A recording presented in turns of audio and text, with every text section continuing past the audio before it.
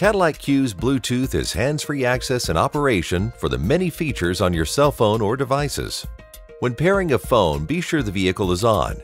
And in park, turn the phone's Bluetooth feature on and make it discoverable. For iPhone, make sure you're still able to receive messages when your phone is locked. To do this, go to Notification Settings, select Messages, and confirm that Show on Lock Screen is selected. Now you're ready to pair a phone using the Q's touchscreen or by voice commands. From the home screen, tap the Phone icon.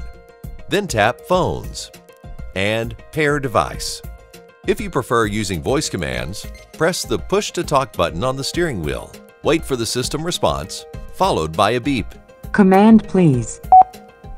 And then say Bluetooth or Pair Phone. Pair phone. Once pairing has begun, your phone may ask permission to pair. Look for Cadillac Q and confirm the request. A PIN will be displayed on the touchscreen and should only be confirmed if it matches the PIN on your phone. The Q touchscreen will then confirm the device is successfully paired. Tap OK to confirm it.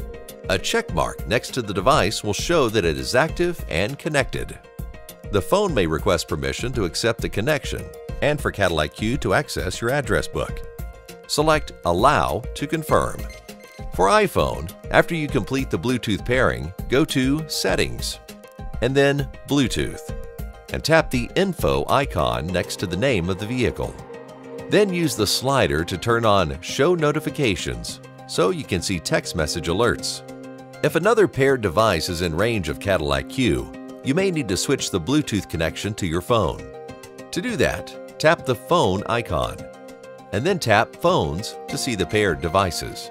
Tapping the phone icon at the top of the screen will let you see the entire list. Or press the Push to Talk button and say Switch Phones. Command please. Switch phones.